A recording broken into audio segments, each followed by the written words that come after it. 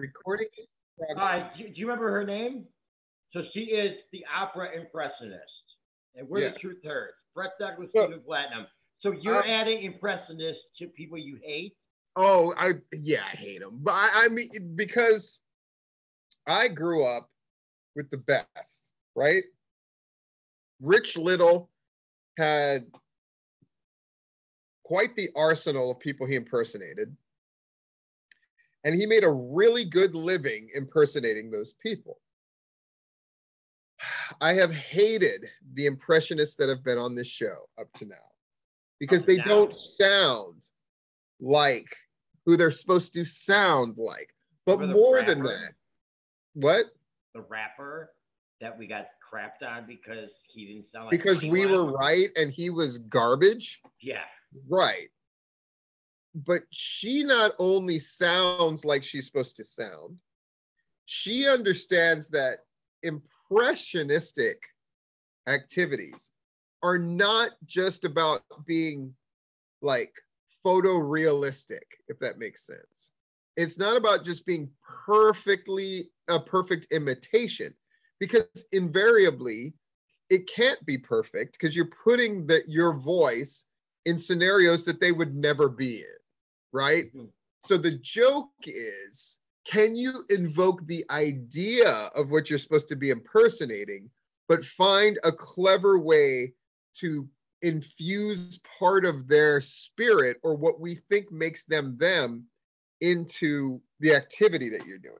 So it's one thing to be able to impersonate Celine Dion's voice. We've heard that before. Ariana Grande does a killer Celine Dion, right? Killer. But what makes the Ariana Grande Celine Dion better than the other people who do Celine Dion is because she puts in the Celine Dion isms into the singing, right? She's like, come on, don't you want to sing with me? Like, well, whatever.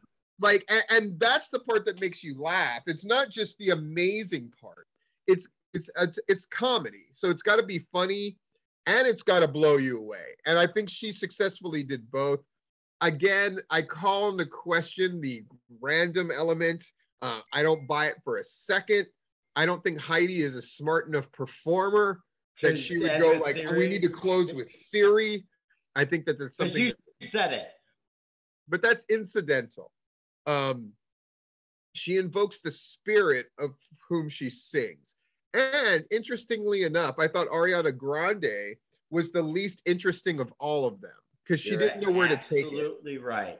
You're absolutely right. She didn't know where to take it. It's not that she didn't sound like Ariana Grande. It's just she didn't know where to take it. I know where I would have taken it, which is Ariana Grande names everything after some kind of porn thing. So I would have definitely got breathier and sexier with it. Yeah. But beyond that, I also thought she was smart to throw in her grandmother. We don't know her grandmother.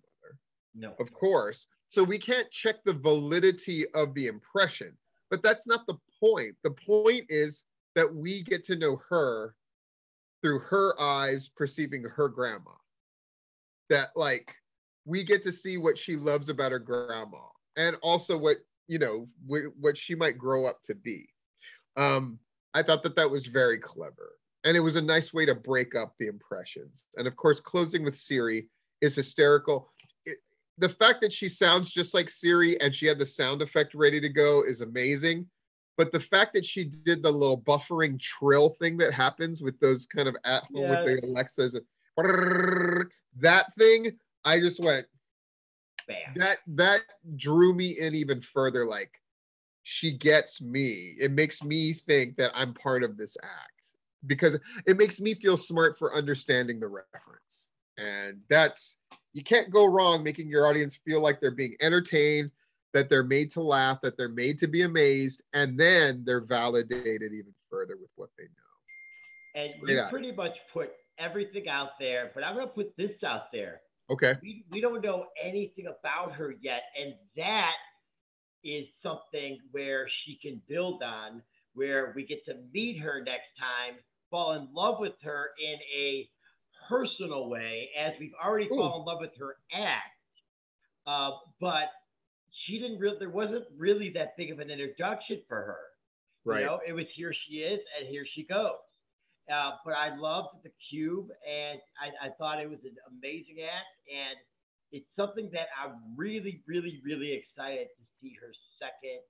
I don't call it audition performance.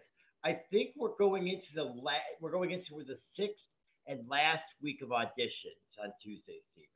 Okay. Um, so, um, you know, we thought that we were going to see a lot of crap, but it was.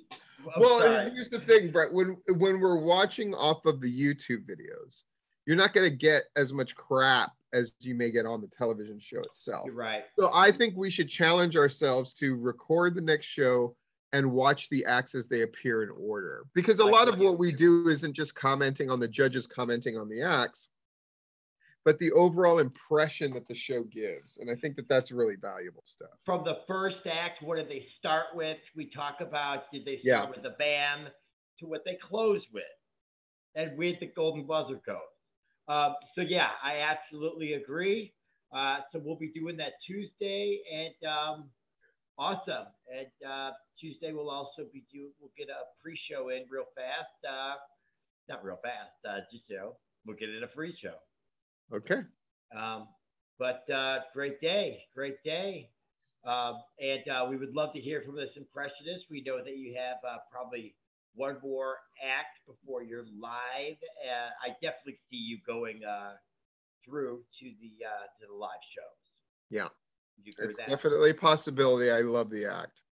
Well, I loved a lot of things tonight. It was very fun. So I'm Brett Douglas.